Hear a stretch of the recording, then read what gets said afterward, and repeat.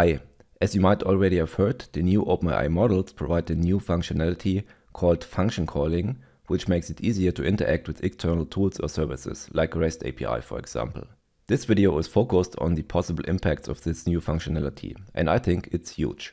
I will first give you my opinion on why I think this way, and then discuss my expected implications on function calling. Please post your opinion on my thoughts to allow a respectful and open discussion, since this is of course only my personal opinion on this topic. If you looked for a detailed introduction in this topic, please check out these two videos. So you might have seen multiple cool AI projects like AutoGPT or Baby AGI with a lot of GitHub stars. While these projects are of course cool and really fancy, they are far from providing some production readiness where businesses would use them in large-scale applications and actually would make a lot of money with it. Large enterprise applications normally run with a standardized interface, like for example a REST service, and normally run as container applications somewhere in the cloud, for example on a big Kubernetes cluster, and are scaled on multiple instances. To be able to do this as a company, you need to be able to somehow control your application. Normal LLM calls give you quite a lot of control, but make it hard to add custom functionality to a service like creating databases. On the other hand, you have got agents which are very powerful, but often mess up their tasks and make everything quite expensive, since they make requests to the API multiple times. They also give you far less control over the output. So far, I don't think agents are the future. I think for most applications, the future is somewhere in between. A good solution can be to use custom functions with function calling and work with an API. I already have got a tutorial on this framework on YouTube. So now I want to show you how I would do this.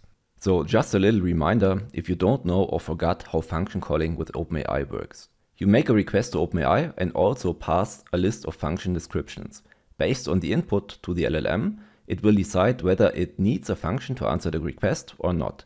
If a function is needed, the LLM will suggest the function name and parameters to pass to the function. You then call the function with the suggested input and pass the result to the LLM again, which will create a final answer. So this here is a very simple application which is already running in the cloud online. And as you can see, I've got multiple endpoints here. And this is just a simple CRUD application where you can get your to-dos, you can post a new to-do, you can update a to-do, get a single to-do, delete a to-do, and so on. Nothing special. I think everybody who knows a little bit about REST APIs knows what this application does.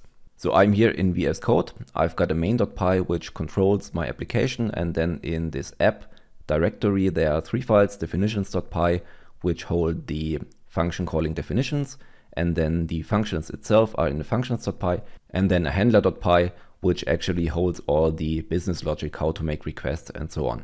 So inside the functions file, there are functions which allow us to interact with the API. For example, here we want to get all of our to-dos, we make a request to this endpoint, and we can also pass completed here. And that means we only get back completed to-dos, otherwise we would get all to-dos back. Then we of course want to create a to-do, we make a post request here with the data we want to be able to pass here. Then we want to update a to-do, of course. Then we want to be able to delete a to-do, and we also want to have the possibility here to delete all to-dos with a single call. So we've got 5 functions, and based on the input to the LLM, for example, if I type show me all of my to-dos, I want the LLM to decide to use this function here. So what I want to do now is, if I make a request to the LLM with show me all of my to-dos, I want the LLM to know that it should suggest that we call this getToDos function. And to do this, we don't pass the actual functions to the LLM, but we pass in the function definitions and call these functions ourselves. So our definitions are just a list of function descriptions, and these are dictionaries. As you can see here, there is a name and a description. The name has to match the actual function. So this function definition belongs to this function. So we describe it here, get a list of to-dos, optionally filtered by their completion status. And this description is very important for the LLM to know whether to use a function or not. Then we also pass in some properties like completed, which is a Boolean, and also a description whether to only return completed to-dos. So this is important information for the LLM to decide whether it should use a function or not. We have to do this, of course, for our other functions too. For example, for create to do, it looks like this, where we provide an ID, a task, and is completed. As you can see, everything is described here in my dictionary, and then we use it for update to do, for delete to do, and for delete all to do's. This is the shortest one because we actually call only other functions. So we've got 5 function descriptions and we've got 5 corresponding functions. Okay, now we can work on the handler.py. We first have to import some packages like JSON, OS, OpenAI, and .env to load our API key, which is stored here in the .env file. And then we create a class called OpenAI handler. This gets 3 parameters in the constructor, API functions, function definitions, and the model. As I see here, these API functions have to be a dictionary with functions, and I forgot one step here inside the functions.py. We have to store all of our functions inside a dictionary. So the functions are stored in this way where the key matches the actual function name, because the LLM will suggest, for example, we should call the getToDos method. Then we will just call the get method of the dictionary to retrieve the actual correct function.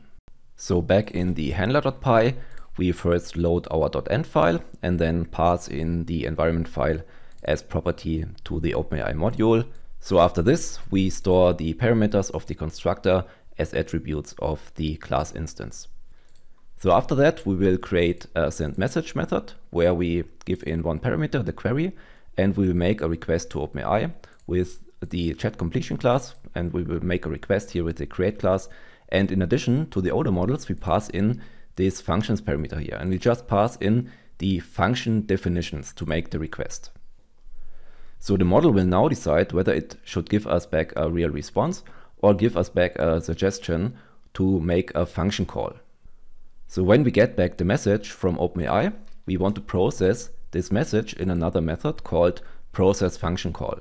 And we know that we should call a function if the response from OpenAI has got this function call dictionary in it. This function call dictionary looks like this. It has a name attribute and also arguments, and we retrieve the correct information from it. For example, we get back the correct function name we should call by extracting the function call key, and then we extract the name. The function args JSON, so the arguments we want to call, we get back like this, and then we just pass it to JSON loads to make a dictionary from this JSON object, and then we get the function arguments we want to pass to this function.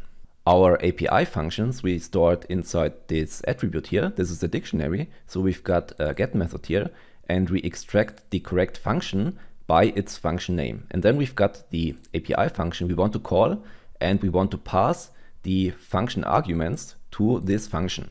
So we store the result of this function call inside the result variable, and we will return the function name because we have to pass it again to the LLM, and of course we also return the result. So if we don't have this function call dictionary, we will just return a tuple with none and none.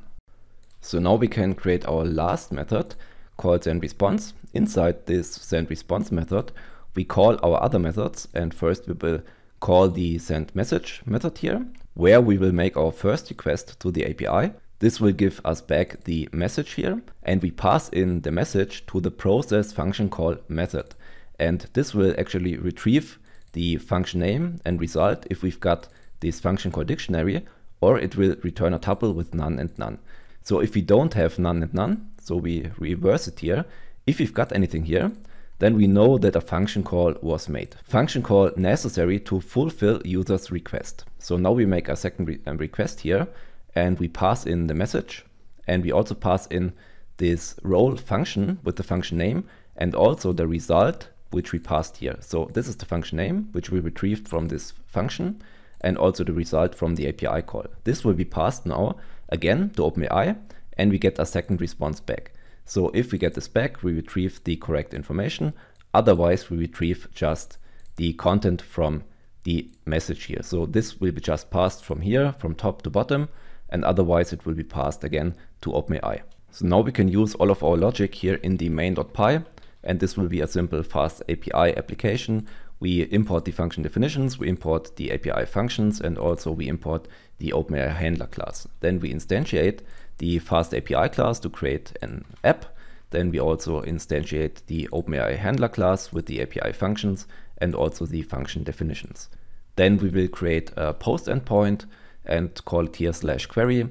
And inside this, we will just pass a single argument, which will be a string. This will be the question we want to ask. For example, show me all of my to-dos, or what is the capital of France? So something to-do related or not. And all of the logic here will be done by the handler. It will handle the query here and give us back a response from OpenAI. So either the function will be used or the function will not be used. And then we get back a final response from our API. So then we just have to run the application with UBICon, this is the web server, and we just run it on port 5555. Okay, now we are in the UI, and if we ask the model, what is the capital of Germany? We don't have anything to do related, so we should get the output here. The capital of Germany is Berlin, without using any functions. We should see that in the logs, because if we've got a function call, we will log or print this message here. So now we will do this with a to-do and just run I need to walk the dog, create a to-do for this. And now the model should identify to make a request to the post endpoint. And as you can see, it already takes a little bit longer. Here to-do created, task walk the dog, status not completed. As you can see in the logs here, function call necessary to fulfill user's request. If we do it again, and maybe not walk the dog, but walk the cat, then another request to the post endpoint should be done. And it's also not completed. And now we can also ask, show me all of my to-dos. Now we can speak with the model just with natural language here. And as you can see, we get back here our to-dos. Okay, I've already provided some to-dos before, but these are the new to-dos, walk the dog and walk the cat.